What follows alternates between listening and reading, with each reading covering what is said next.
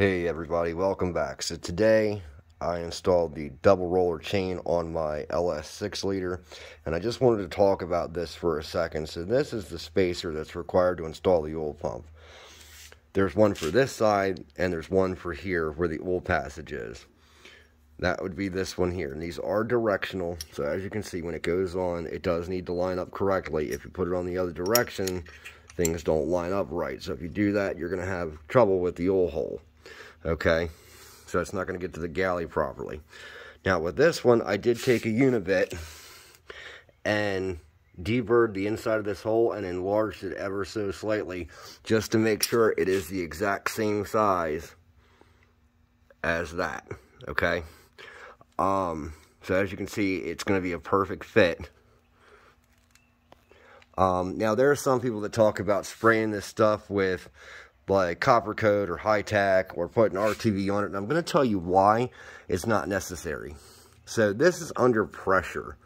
So your oil pump has a variable pressure spring in it that will relieve the oil pressure when it gets to a certain number, whether it's 40, 60, 90, whatever the spring is set at. And that's going to be determined by your bearing clearances. So if you have just a hair bit of oil pressure escaping here, all it's going to do is more than likely spray onto here because you've got timing cover here. So if it sprays on your chain, it's not hurting anything. And right now, the only way this really gets lubed is from the oil coming down the crankshaft. So having something that's going to additionally lubricate the timing chain isn't going to hurt anything. And that's if it even leaks. The oil gets into the pump from the pickup tube, and that's where having a good seal is important because that's under suction.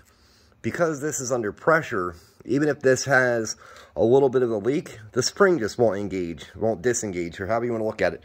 It won't have the pressure in the pump to push the spring in, so it just means the oil pressure is going to build up higher until it gets high enough to release the spring pressure. So as long as this doesn't have a massive hole in it, you're fine. And even if it does, if it's a high volume pump, you're probably fine anyway. And that's why putting RTV on it or anything like that is just not important. Now, if this was the other way around and this was actually sucking oil in, I would say, yeah, it would be very important.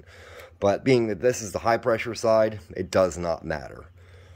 Why do you need the spacers? Well, because with a double roller chain, it actually hits the back of the oil pump.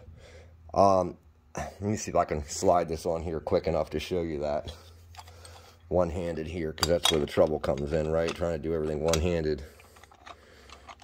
Because I can't actually see there you go. So as you can see, I slide it back. I can't get it all the way against the block. Okay? Because it's hitting the chain. Can you see that? There you go. So, and that's a problem, right? I mean, if this were to run this way, but with this spacer in here, it spaces things out just far enough to give us a hair bit of clearance. Can you see it? There you go. Just a hair bit of clearance. And that's all you need. Okay?